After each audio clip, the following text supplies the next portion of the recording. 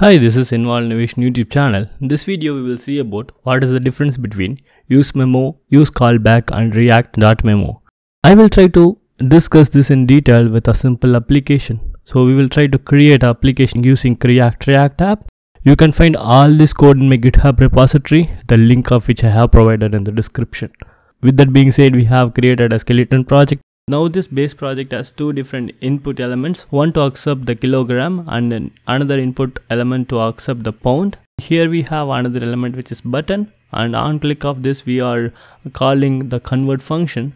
So here we have created two different state. One is form data which has the kilogram and pound value stored in it as a JSON, and then we also have another use state which is object which is storing this form data.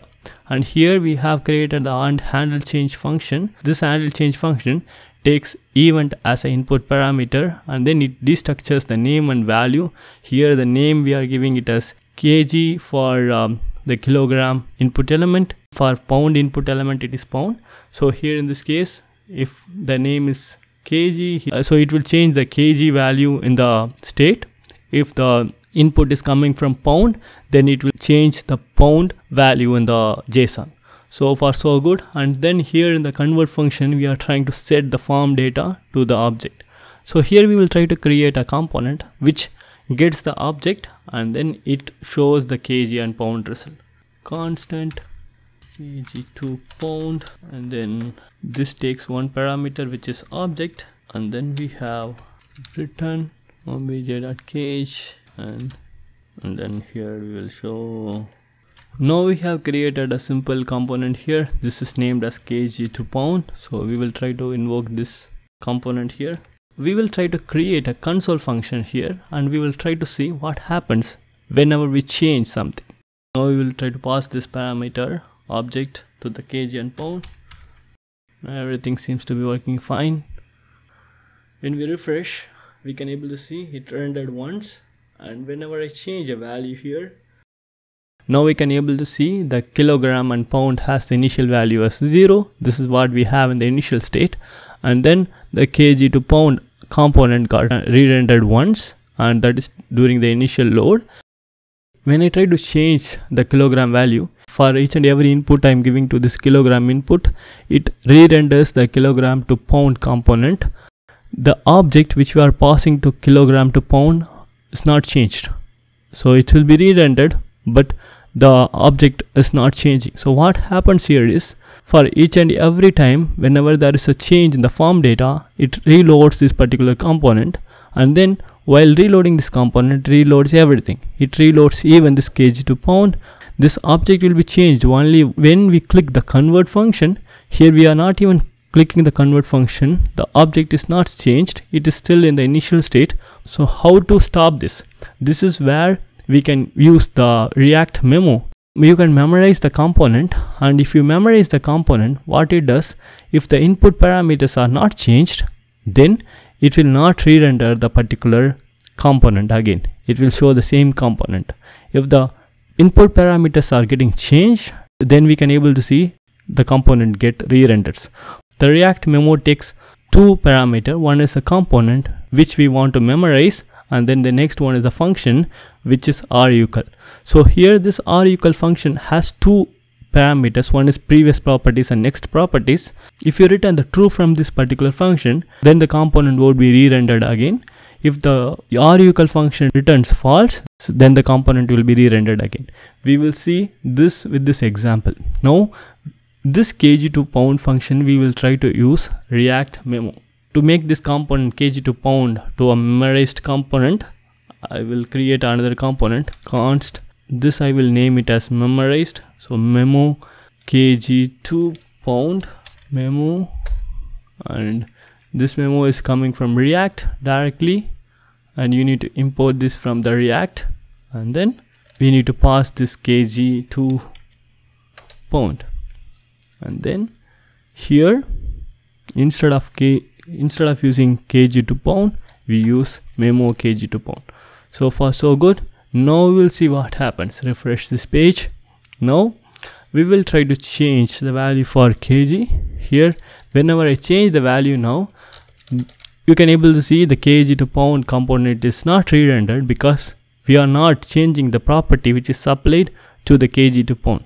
The property which is supplied to the kg to pound is the obj object, which is not changed, because of which the kg to pound is not re-rendered. We have understood that React.memo can be used to memorize the component. When I click convert, I can able to see the kg to pound component gets re-rendered. And then if I click the convert again, then still it is re-rendered again, but here the object is not even changed. So how to mitigate this and why this is happening? For each and every click of convert, we are creating a brand new object. The object is changed, but the properties kg and pound in the objects are not changed. So here in this case, the memo thinks the object which is supplied is a new object. It won't check for the property values. It will just check whether the input object gets changed or not. This is where the areequal function comes handy. It takes two parameters. One is previous props and then the next one is current props. And one key thing to note is, if you are using flower brace, that means you need to write your own return statement. If you are giving parenthesis, that means that is the return statement. We will check whether the previous kg and then the current properties kg got changed. If it is changed, then only we will try to re-render this application. So I have written the condition here. So here we are checking the previous property object kilogram and the current property object kilogram are same.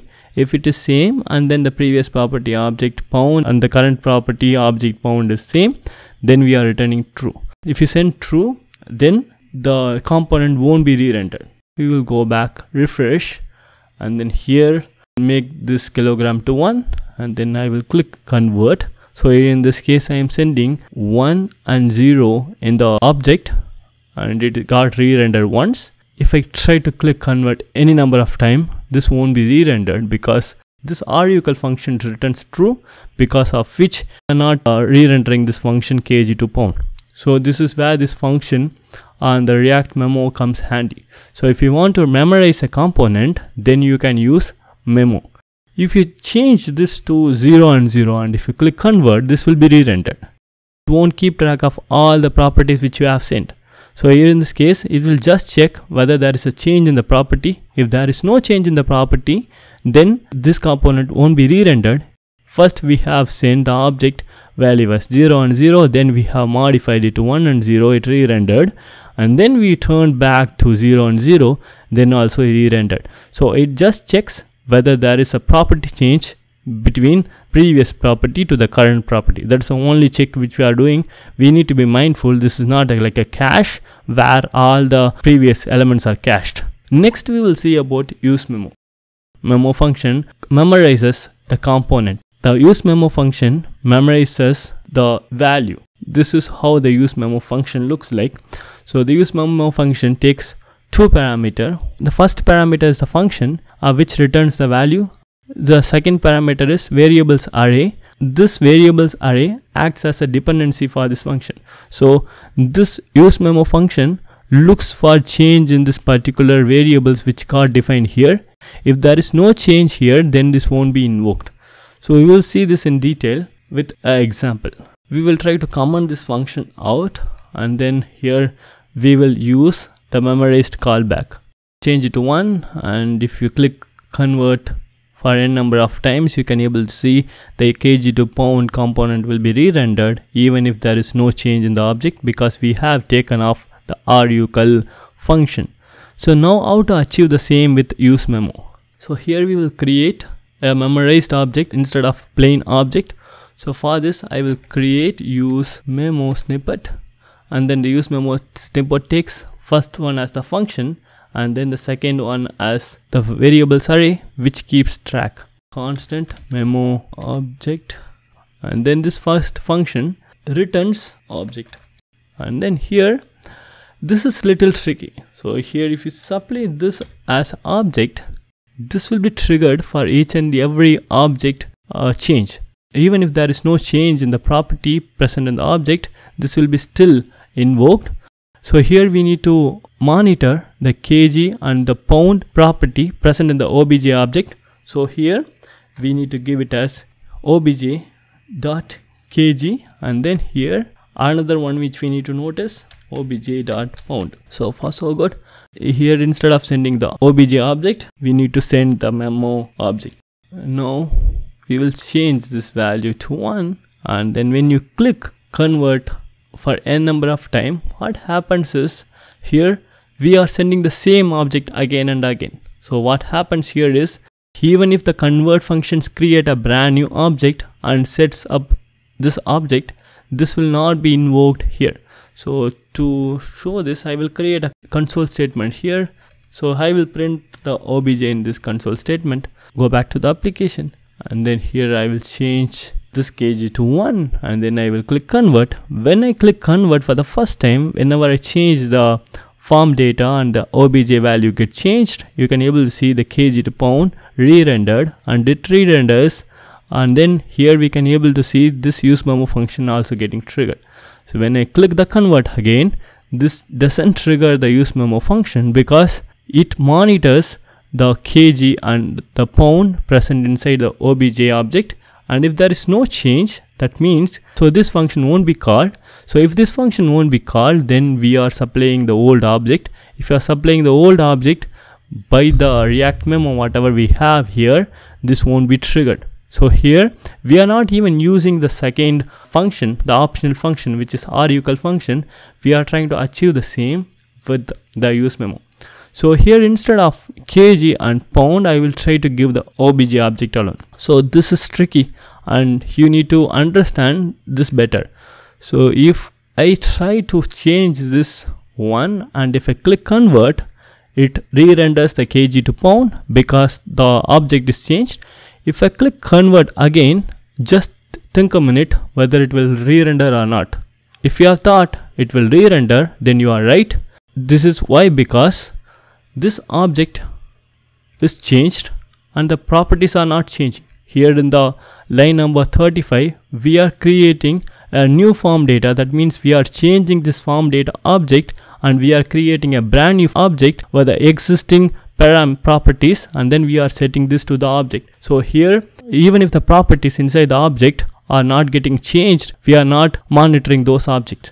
To make sure we are monitoring the specified object, we need to give this as obj.kg and obj.pound.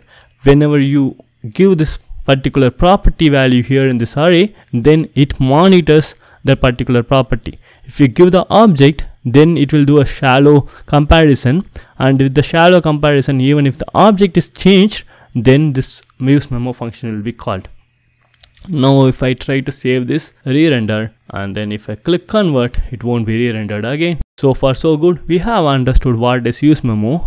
Now we will try to see what is the difference between useMemo and memo. Here in this case, useMemo is used to memorize a particular value, whereas this memo is used to memorize a component. So here in this case, this memo function is used to stop the component from re-rendering when it is applied with a property, and that property is not changed when compared with the previous property. So this memo prevents component re-renders. So the useMemo is used to memorize the value. We have seen what is useMemo and then memo, and there is another important topic, that is useCallback. So for this useCallback, I will create different function, that is calculate kg to pound. Const calculate kg to pound. So this function, we are restructuring the object, and this object has kg and pound, and if the kg is not 0, then we are returning the new kg and pound string.